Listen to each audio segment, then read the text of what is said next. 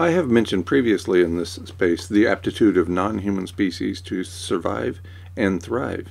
I have also described the short attention span of humans, being compared to goldfish.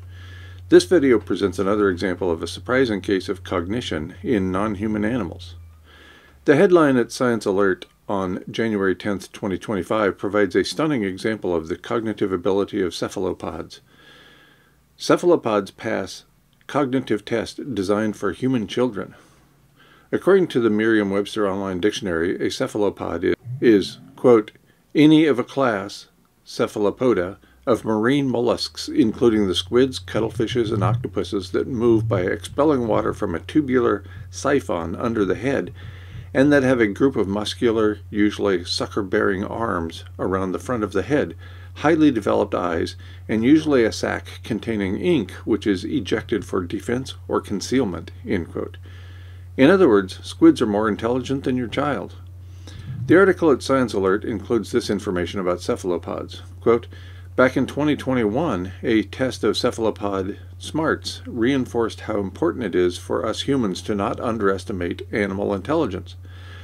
Cuttlefish were given a new version of the marshmallow test, and the results may demonstrate that there's more going on in their strange little brains than we knew. Their ability to learn and adapt, the researchers said, could have evolved to give cuttlefish an edge in the cutthroat eat-or-be-eaten marine world they live in. The marshmallow test, or Stanford marshmallow experiment, is pretty straightforward. A child is placed in a room with a marshmallow. They are told if they can manage not to eat the marshmallow for 15 minutes, they'll get a second marshmallow and be allowed to eat both. This ability to delay gratification demonstrates cognitive abilities such as future planning, and it was originally conducted to study how human cognition develops. Specifically, at what age a human is smart enough to delay gratification if it means a better outcome later. Because it's so simple, it can be adjusted for animals. Obviously, you can't tell an animal they'll get a better reward if they wait, but you can train them to understand that better food is coming if they don't eat the food in front of them straight away. Some primates can delay gratification, along with dogs, albeit inconsistently. Corvids, too, have passed the marshmallow test, end quote. Corvids are birds in the crow family, known for their intelligence. Quote, in 2020, cuttlefish also passed a version of the marshmallow test. Scientists showed that common cuttlefish can refrain from eating a meal of crab meat in the morning once they have learnt dinner will be something they like much better, shrimp.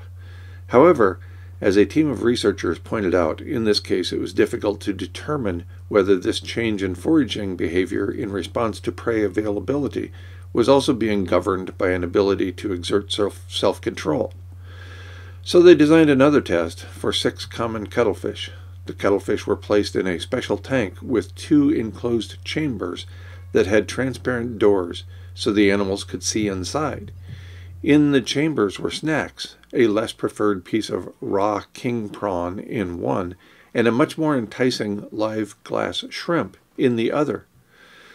The doors also had symbols on them that the cuttlefish had been trained to recognize. A circle meant the door would open straight away. A triangle meant the door would open after a time interval between 10 and 130 seconds. And a square, used only in the control condition, meant the door stayed closed indefinitely. In the test condition, the prawn was placed beside the open door, while the live shrimp was only accessible after a delay. If the cuttlefish went for the prawn, the shrimp was immediately removed. Meanwhile, in the control group, the shrimp remained inaccessible behind the square symbol door that wouldn't open. The researchers found that all of the cuttlefish in the test condition decided to wait for their preferred food, the live shrimp, but didn't bother to do so in the control group where they couldn't access it, end quote. The other part of the experiment was to test how good the 6 cuttlefish were at learning. They were shown 2 different visual cues, a gray square and a white one. When they approached one, the other would be removed from the tank. If they made the correct choice, they would be rewarded with a snack. Once they had learned to associate a square with a reward, the researchers switched the cues so that the other square now became the reward cue. Interestingly, the cuttlefish that learned to adapt to this change the quickest were also the cuttlefish that were able to wait longer for the shrimp reward. That seems like cuttlefish can exert self-control, all right, but what's not clear is why. In species such as parrots, primates, and corvids, delayed gratification has been linked to factors such as tool use, because it requires planning ahead, food caching, for obvious reasons, and social competence, because pro-social behavior, such as making sure everyone has food, benefits social species. Cuttlefish, as far as we know, don't use tools or cache food, nor are they especially social. The researchers think this ability to delay gratification may instead have something to do with the way cuttlefish forage for their food." End quote.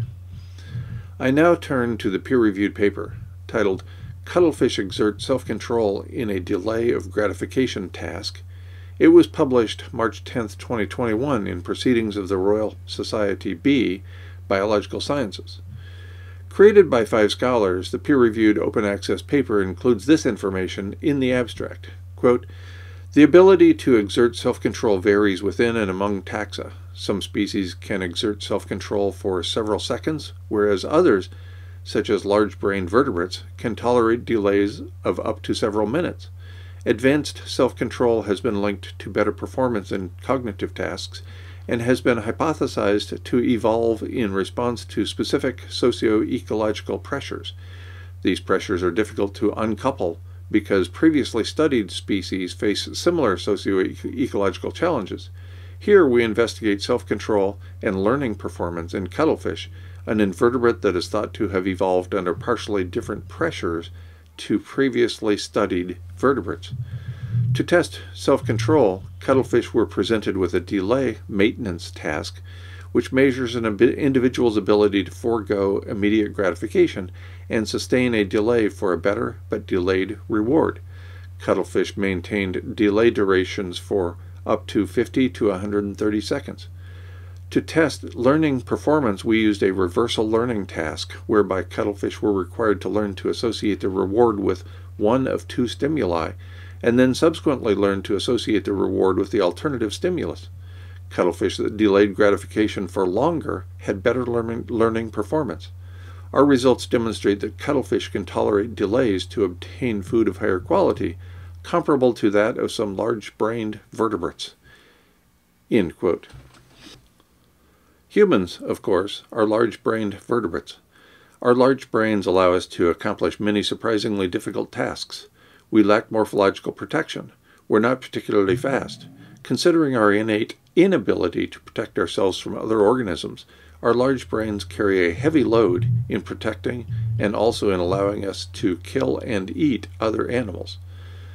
The information presented in this peer-reviewed article indicates that we are not the only species capable of such difficult tasks.